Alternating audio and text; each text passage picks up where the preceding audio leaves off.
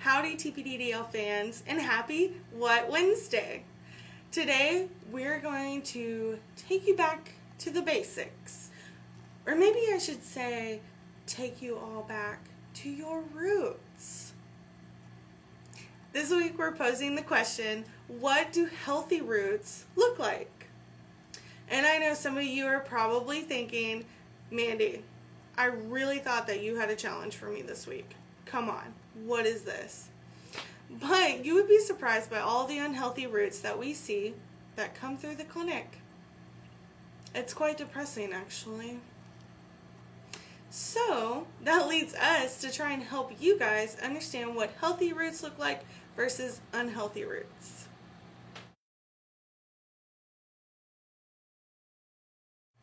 Healthy roots are white or tan in color, succulent and fleshy, strong since they provide support and anchor the plant, numerous in their count, and smell fresh. Two examples that I think of whenever I see healthy roots, they actually remind me of angel hair pasta and silk. Unhealthy roots are going to look dark orange, brown, or even black.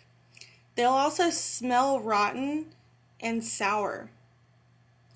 They also won't have much growth to them. As you can see in this picture, it's almost like the roots just kind of stop. They reach a certain thickness and it's like they can't go further, which led this client to send in a sample to get it tested for Phytophthora root rot. Alright, you may be wondering now, how can I maintain healthy roots? So I'll give you a really simple example.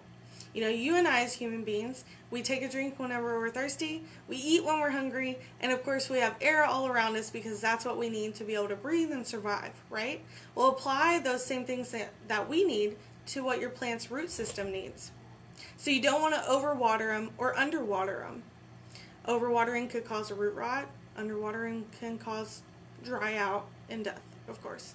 And then you don't want to fertilize during the slow growing season like winter. And then you don't want to also apply much fertilization during the heat of the summer, right? And then for the air, you can actually apply soil amendments like perlite, or you can break up the soil in some way so that if the soil was compacted by something, you can help break it up, provide a little bit more air to those roots. So I hope that all of this helped you in some way. And then the next time that you see a plant that's not looking so hot, and I don't mean the heat hot, I mean the, oh my, look at that beautiful voluptuous plant over there, you may want to consider getting to the root of the problem. See what I did there? So, I will see you next week. Bye!